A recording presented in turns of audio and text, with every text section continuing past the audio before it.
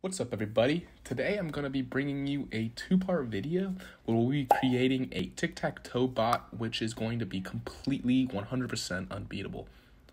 We are going to be doing this by utilizing an algorithm called Minimax, which I'm going to be explaining in detail in the second part of the series. The first part is going to consist of me creating the base Tic Tac Toe game, and the second will be me actually implementing this algorithm and creating the bot. So you may have actually watched my first Tic Tac Toe tutorial, which will be very similar to the one we are making in this video today, except I'm going to be making a few minor changes to how we handled the game mechanics in the first Tic Tac Toe video so that it can utilize the Minimax algorithm a little more easily. The complete code for this project is going to be in the description below, and I will include a version of the file with the base Tic Tac Toe game, so everything that we'll be creating in part 1 of this video, just in case you want to jump straight into part 2 and the actual Minimax implementation. Alright, so let's hop straight into the code. Alrighty, so the first thing that we're going to want to do here is actually define some sort of board. In the first part, or in the first Tic Tac Toe video I implemented the board with an array representation, but in this, I'm going to use a dictionary, actually, and I think it's going to make the code a lot more readable and a lot more straightforward to a lot of you guys. Okay, so let's define a variable called board, and let's set it equal to a dictionary. And it's going to, each part in the dictionary is going to represent a certain spot on the board, right? And it's going to be horizontally, each square that the player can go to is going to be 1, 2, 3, 4, 5, 6, 7, 8, 9. All right, so we're going to initialize all of these just to an empty space, just like this. That's a comma right there. Okay.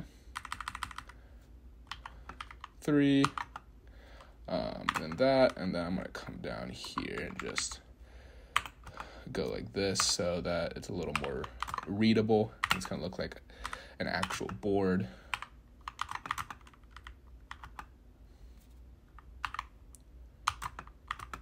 Why am I getting errors right here? Because I didn't put a comma right there, that's why. I got a new keyboard recently, so that's why I'm going to be having a little more sloppy spelling or clicks here, just because I'm getting used to the new keyboard and my recording setup's a little janky. So, excuse that. But now that is pretty much it. All right, so after we have created this board here, let's go ahead and define a function that's going to be able to print the board and display it to the user. So let's define print board, and we're going to actually pass in board as a parameter here. And then basically what we're going to do is we're going to print out each index within this dictionary. So we're going to print board bracket 1 plus, and then we're going to put a little pipe in right here. Plus board bracket 2.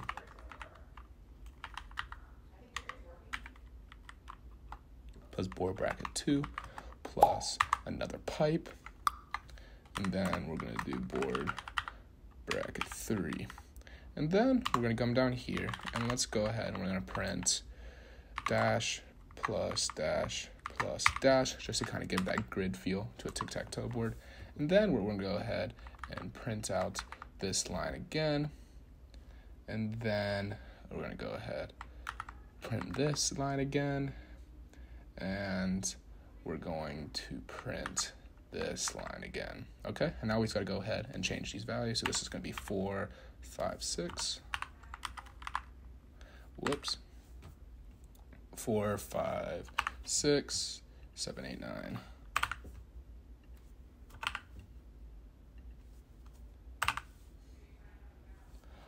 There we go. And then we can go ahead down here at the bottom and we can just print out a new line just to eliminate some of the clutter within the terminal window.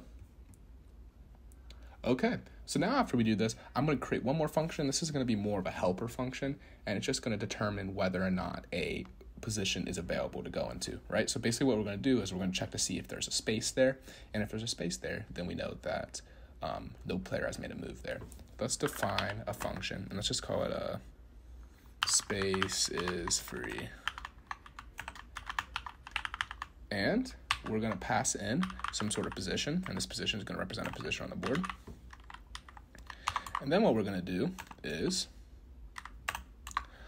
we can check to see if board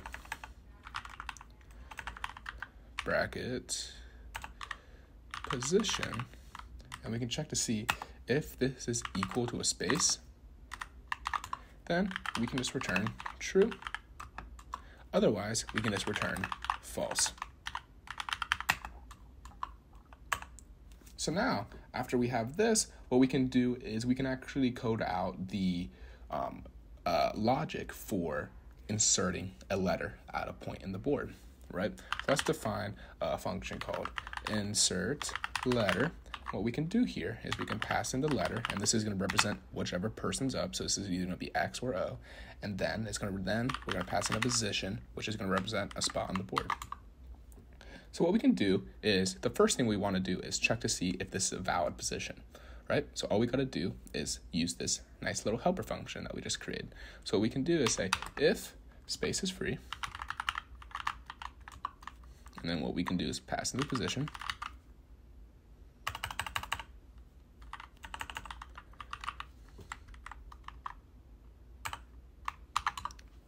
Then after this, what we can do is we can set the position on the board equal to the letter, right? So we can say board bracket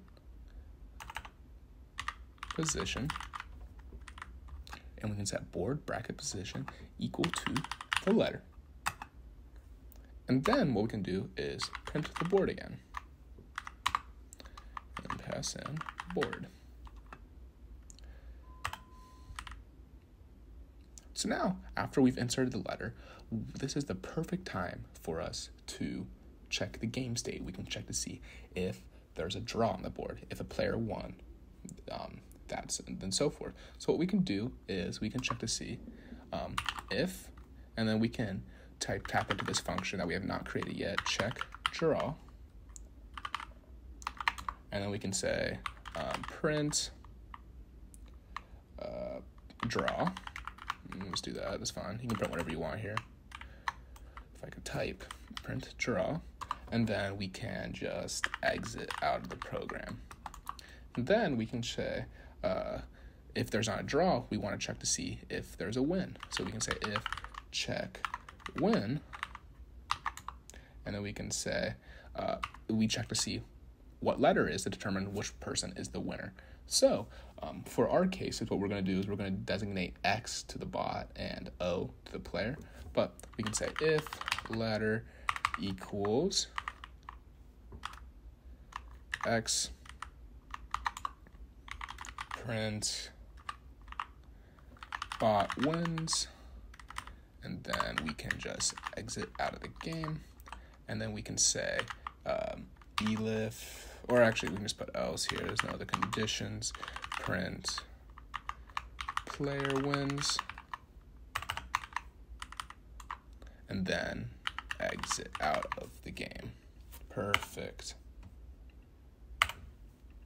Alrighty, so and then after all of this, we can just return to make sure nothing else funky is happening. Perfect. And then what we can also do here is we can come down and we can add an else block to the space is free if statement, and we can use this space to handle whether or not if the position the player inputted was an invalid position. So what we can do here is we can say, first we'll prompt the user that was a bad spot. So invalid position for this invalid position. Let's keep it like that. And then what we can do is we can ask the user to input a new position, right? So let's make a variable, call it a position, and we can set it equal to the int conversion of an input string. We've got to convert to an int here, so even if a player types in a number as the input here, it's going to be stored in the computer as a string, right? And our positions on the board are integers, so we have to convert it to an integer. So what we can say is, please enter a new position. And then they can insert a new position there. And then what we can do is we can actually make a recursive call to this function to have it go through all these parameters again, except just pass in this new position. So then what we can do is say insert letter and then letter position. And then we just have to return. It's important to put these return statements in here whenever you're dealing with something recursively. But now that we've done this, we got to define these two functions that we just created here. Okay, so let's come down and let's define a function. The first one we'll do is checkWin. And then we don't have to pass anything as a parameter in for this one, I believe. And this one's actually just going to be a bunch of typing, but I'm going to put this chunk of code in the description of the video so you can just copy and paste it into your code, just because it's a lot of conditions here and there's nothing too complicated about this, right? So for checking for win, basically all we're doing is we're checking all the conditions for winning, and you guys know what that is for tic tac toe. You can either get 3 in a row, 3 in a column, or 3 diagonally in a row, right? And this pretty much just checks all those positions within our board up here, right? If 1, 2, and 3 are all equal to each other and that they are not a white space, then we know that they won, right? And if none of these conditions are met, then we know that there was no winner and there was false, okay? And then what we can also do is we can check for draw. This function is going to be a little more simple. So let's come down here and define check draw. And what we can do is we can just loop through all the different keys in the board dictionary that we created. So for every key in board.keys, and then we can just check to see if that key is a space. So we can say if board bracket key equals space, then we know that there is not a draw. And then otherwise, we can just return true at the end. Basically what we're doing here is we know that if there's a draw, then there's going to be no empty spaces on the board, right? So we're just checking to see if there's an empty space, because if there is one, then we know that there has not been a draw yet. Thus, we return false down there. Okay, so now we've gotten the check win, we've gotten check draw, we've gotten insert letter, spaces free, print board, we got our board. So now we have to code in some sort of the logic, okay? So let's make a new function down here, and let's define it as player move. And this is just going to represent how the player moves, okay? So it's going to be very similar to this inserting letter here, right? We're going to have to give some sort of position to this function to insert the letter there. So what we're going to do is we need to ask for the user to have some sort of input. So let's make a variable called a position, and we'll set it equal to the integer conversion of an input string. And then we'll ask this to say, enter a position for O. Okay, and then what we can do is we can call insert letter on this person, right? So what we can do here is we can say the letter is going to be O. So actually, this is what we're going to do. We're going to make a variable called player. We're going to do that right after this, and then we're going to pass in the position. And then let's go up to the top, and what we can do is we can say player, set it equal to O, and then we can say computer, set it equal to X. Okay, so now we can set that, and then what we can do is just return this method. And then we can come down and we can define a function for handling the computer's movements. And this is where we're going to be actually implementing the Minimax algorithm in the second part. But for the sake of this part, I'm just going to create the method pretty much the exact same as the player method, just so that we can get a testable game going. So let's define computer move.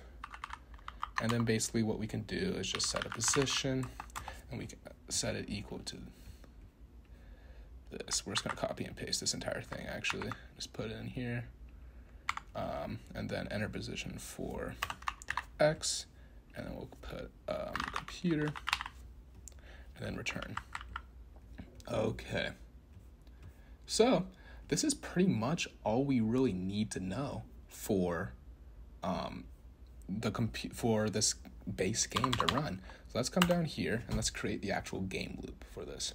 Okay, so what we can do is we can just say while not check for win, or just checkWin. And what we can do is just say computer move, computer's gonna go first, and then player move.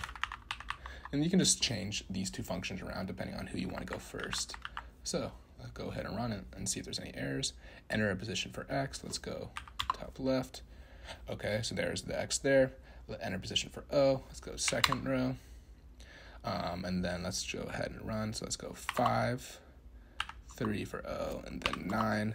And then the bot wins. There we go. Perfect. The bot is X. So everything seems like it's going perfectly, and that's a working tic-tac-toe game. So if you guys enjoyed, stay tuned for the second part. We'll re-implement this actual bot. But yeah, thanks for watching, guys. I'll see you in the next one.